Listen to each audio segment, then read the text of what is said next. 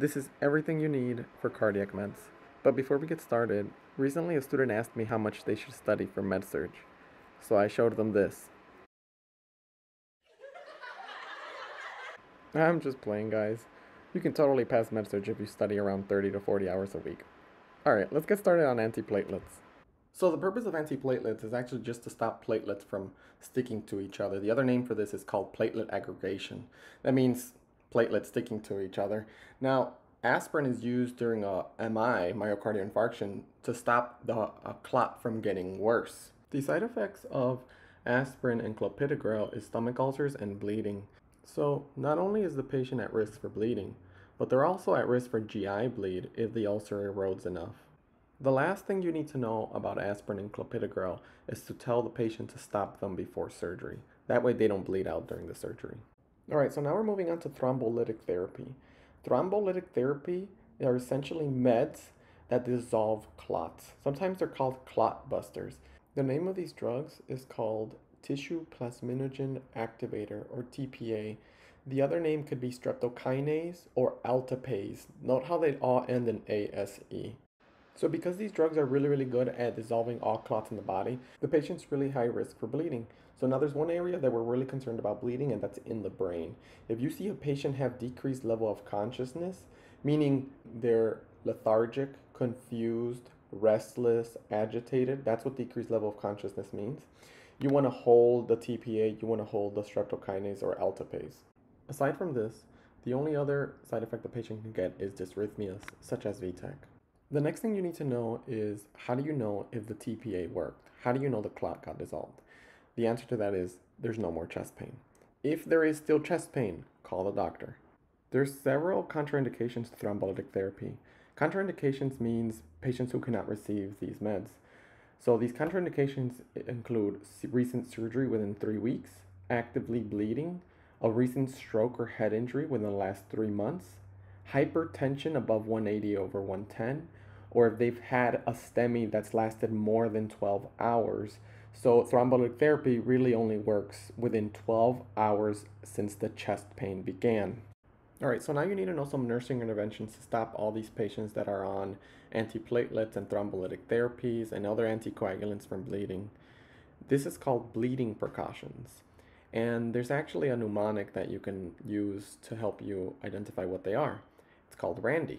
So RANDI stands for razors have to be electric, avoid anything rectal like enema suppositories, no NSAIDs like aspirin or ibuprofen because these also cause bleeding. You want to decrease the amount of needles that you use on the patient, like IMs or sub-Qs or IV insertions, and you want to protect the patient from injury.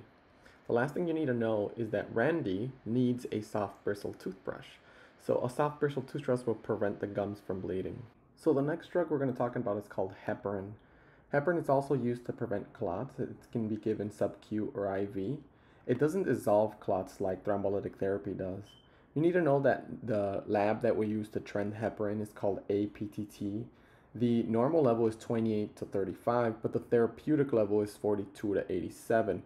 Therapeutic means people on heparin.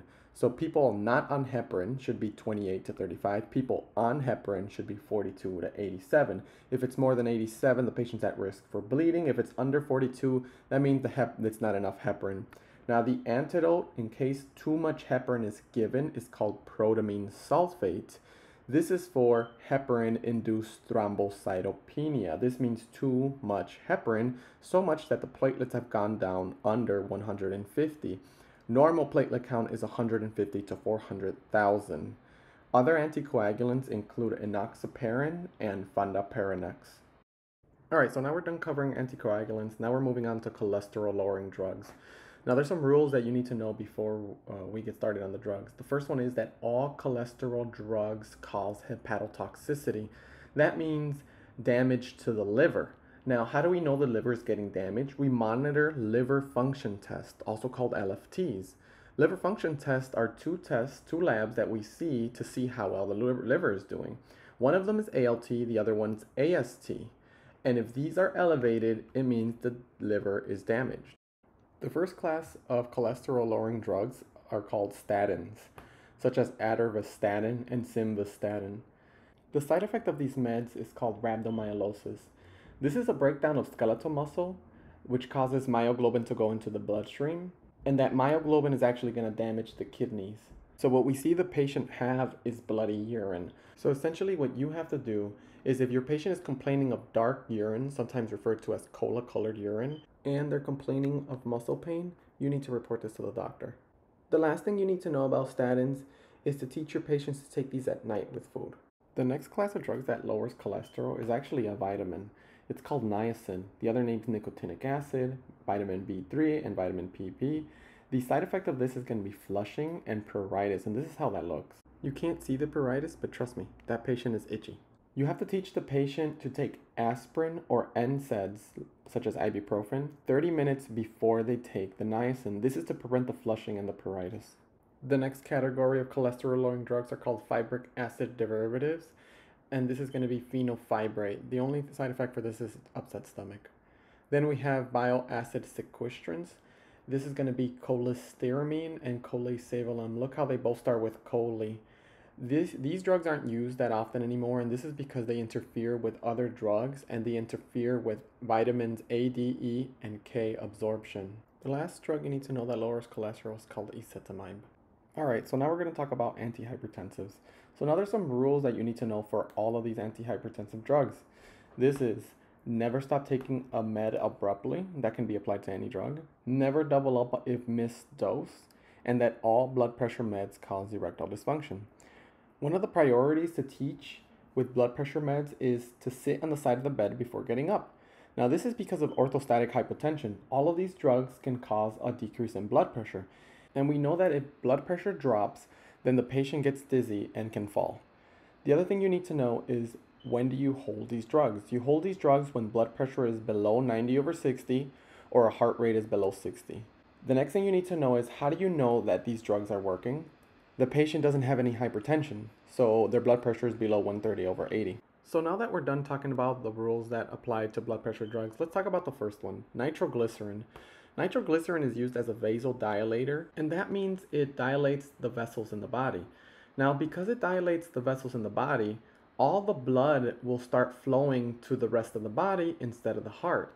And I know what you're wondering. You're wondering, why would we want the heart to get less blood? Well, if the heart gets less blood and the blood is being sent to the extremities and the other organs and everywhere else, then the heart has to work less. This is called decreasing cardiac workload. So because the heart has to work less, it also consumes less oxygen and then there's less tissue damage. And this is how nitro is used for MIs. Now, aside from lowering blood pressure, which all these antihypertensives do, the side effect is going to be headache. Now, you don't want to stop nitro if the patient has a headache when they're having an MI. Instead, you want to give acetaminophen or Tylenol. The next thing you need to know about nitro is the teaching you have to do for the patient. You have to tell them not to combine nitro with sildenafil or tadalafil. Now, sildenafil, the brand name for that is called Viagra. So tadalafil, the brand name for that is called Cialis. The next thing you need to teach them is where to store the nitro.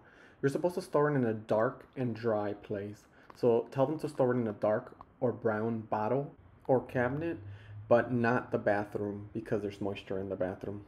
Now, one of the most important things to teach them is how to take the nitro.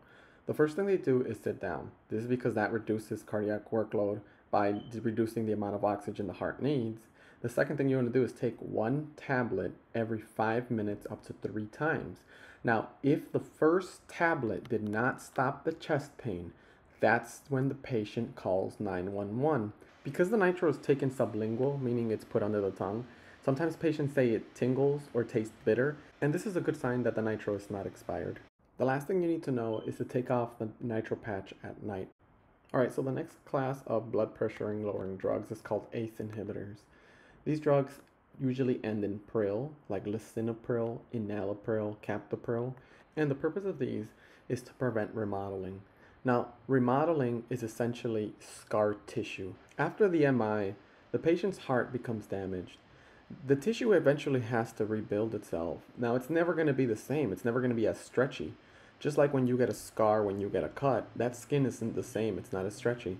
Well, the heart tissue isn't going to be as stretchy either. And this is called remodeling. Now, what ACE inhibitors do is they prevent remodeling. So how these drugs lower blood pressure is by stopping angiotensin II. Angiotensin II is a very potent vasoconstrictor. Vasoconstriction just means it squeezes vessels. When you squeeze a vessel that's pumping out blood, the pressure that's being pumped out goes up. That's what angiotensin II does. So where does angiotensin II come from? It comes from angiotensin I. Angiotensin I gets turned into angiotensin II through an angiotensin converting enzyme. ACE inhibitors prevent angiotensin I from turning into angiotensin II. It does this by inhibiting the angiotensin converting enzyme, or ACE. Now, if you didn't understand that, don't worry about it. Just know that it stops A1 from turning into A2. Now, the side effect of ACE inhibitors is going to be a dry cough. When this happens, call the doctor to change the meds. The other thing that can happen is something called angioedema, and this is an emergency. Angioedema means facial swelling. So why are we worried about the face swelling? Because we're worried about the airway swelling. We're worried the patient's not going to be able to breathe. The last thing you need to know is to teach the patients not to eat any salt substitutes. This is because ACE inhibitors prevent the patient from excreting potassium. Salt substitutes are essentially potassium. Instead of the salt shaker being sodium chloride, it's potassium chloride. The next class of drugs that lower blood pressure end in LOL, like metoprolol, carvedilol, propranolol. The purpose of these drugs is to stop angina or chest pain by reducing the amount of cardiac workload. They do this by blocking epinephrine. Epinephrine raises blood pressure and heart rate, and that's what these drugs try to stop. Aside from lowering blood pressure and heart rate, the side effect of these drugs is bronchospasm. That's a fancy way of saying an asthma attack. So make sure you don't give these to any patient that has asthma. The other thing that these drugs can do is mask hypoglycemic signs and symptoms. Now, hypoglycemic symptoms are actually caused by an increase in epinephrine. Because these drugs block epinephrine, they also block the hypoglycemic symptoms. Before we talk about the next antihypertensive, you need to know about calcium in the heart. Calcium makes the heart work harder. It makes it contract more strongly. This means calcium causes blood pressure and heart rate to go up. So what calcium channel blockers do is they prevent calcium from entering the muscle, which then relaxes the blood vessels, relaxes the heart, and it lowers blood pressure and heart rate. So some of the calcium channel blockers that you need to know include nifedipine. There's also amlodipine. Note how they both end in dipine. Then there's also diltiazem and verapamil. These stop angina, stop chest pain. And there's one contraindication, meaning someone who can't take it, and that's anyone with heart failure. The side effect of these drugs is fatigue and constipation. I like to call these drugs the I don't give a shit pill, because I don't give a shit mentally, which is fatigue, and I don't give a shit physically, constipation. The only other side effect is peripheral edema. The last category of drugs I want to talk about is called ARBs, or angiotensin II receptor blockers. This includes losartan and valsartan. Look how they end in sartan. Now, these are used if ACE inhibitors are not an option. The side effects are the same as ACE inhibitors. The teaching is the same as ACE inhibitors. The last drug I want to talk about is called Nitroprusside. This is a really potent antihypertensive where you have to monitor the blood pressures every 5 minutes. This drug metabolizes into cyanide, so you got to make sure the patient has good kidney function in order to excrete it. How do you know if the patient has good kidney function? You check BUN and creatinine. These are your kidney labs. Normal BUN should be 10 to 20, and normal creatinine is 1. If it's more than that, that means your kidneys aren't working as well. Alright guys, that's everything you need for cardiac meds.